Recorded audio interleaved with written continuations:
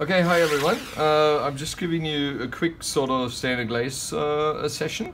If you were going to a dentist and do a quick demonstration, main thing is we want to keep it really simple. So I have here our starter kit, our stain and glaze Celtra starter kit. And so the first thing you notice here, up here, you've got body stains.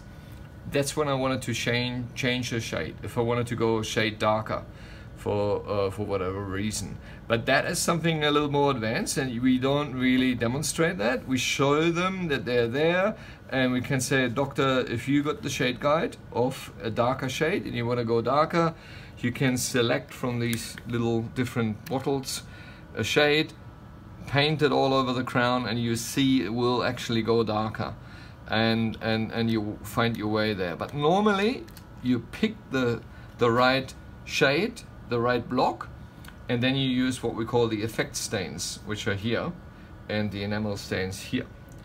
So out of there, yeah, we go, if we go to molar, we go with a Fisher stain. We hardly ever use it these days anyway. We go for khaki, and we go normally for a blue enamel. It's just effect stains, right? Just to lift it a little bit. Now, and then we need to, of course, have our glaze. So we got our Celtra glaze. And what we also need is, maybe, if the glaze is a little bit too thick, we need to have something like that, that is to thin it down, okay? What else you find in here is you find some pins. We don't worry too much about them. And you find these firing pads, which we're gonna use. Okay, stop.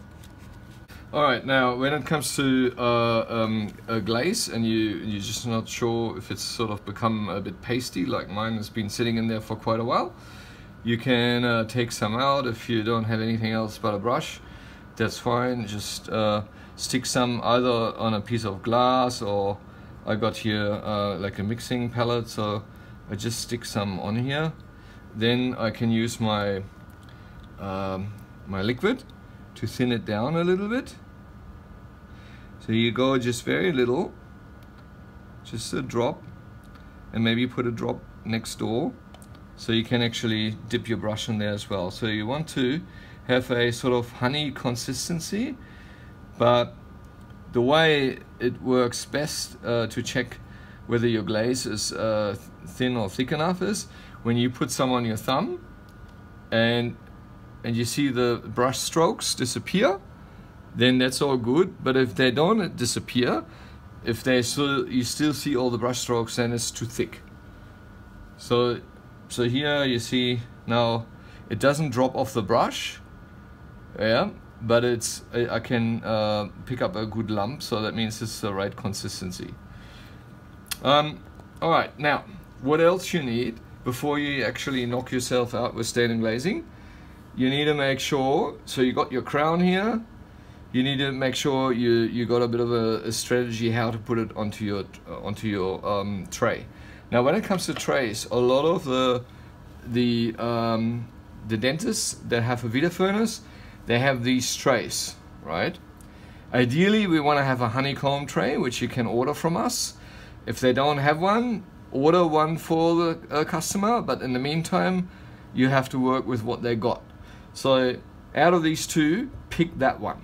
Don't pick the metal one, pick the light brown one, take out the pins, and then that's where the firing pad comes in. That just goes on here, right? And the crown can go straight onto the firing pad. That's simple, okay? Now, you need a pair of tweezers, and if you don't have anything like that, then I'm sure the practice has got 2 pairs of tweezers. Yeah. So what I do is, when you first have your access strategy, so you hold your crown somewhere on the lingual, so you can actually brush onto it. But then when you're finished with it, you want to be able to pick up your crown by the contacts like that, let that one go, and put that on there. All right. You kind of do a dry run before, because you want to make sure you know, because after you've done it all, you don't want to start off working on your strategy. Okay, so I worked that out. I'm happy with that. Now I open up my stains, This is dark brown one, the khaki is here, and then my blue for incisal, right? Actually, I'll leave these like that so you can see what they were. Okay, now, what I do first is I put on some glaze, alright? So I'm going to grab it by the lingual. So I take my brush. If you need to clean your brush in between in water, like that, then make sure you wipe it on a clean tissue. It needs to be dry. Yeah, don't put water into your glaze. It needs to be dry. Now I can go, I have my premix glaze. I can wet my brush a little bit in the liquid, which I put next door here. And I can now pick up some glaze.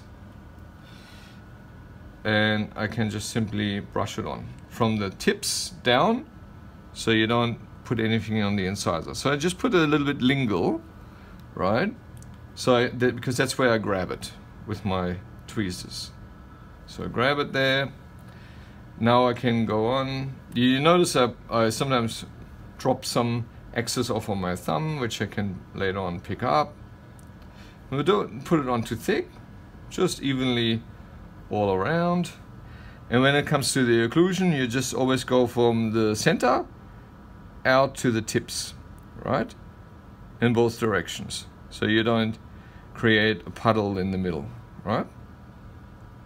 So far so good, right? There you go. So it's all glazed now.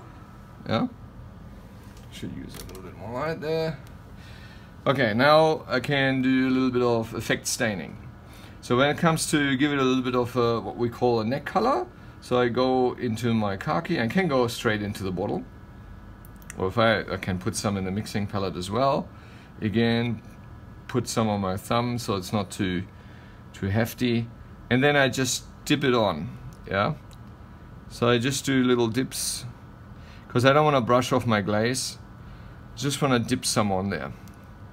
Dip, dip, dip, dip, dip. Yeah, just about around the neck. And then I also do a little bit in the center. And I can be a little bit messy here. Actually, a bit messy is good, because messy means it is it's more natural, right? So now I want to do maybe, and that's very rare. That is only an option, doctor. Yeah, if you want a Fisher stain, so you go just like a bip and a bip and the deep spots, and you just get a little bit of a Fisher stain, right? If these days a lot of you know, doctors and patients don't like Fisher stain anymore, but if you do, that's what you do. And then incisal, if even necessary, that is just giving you put that on the cast tips, just like that, dab, dab, dab, dab, dab, dab, and around the marginal ridges here, just on the top. And it lifts it a little bit translucency wise. Now, if you see it full on blue, that means you have put too much, right? So you barely see it. But the whole crown now looks like, you know, a little bit different. Now all I do is, so I've done basically, all I do is now I grab it on my contacts like I showed before, right, and put it on there.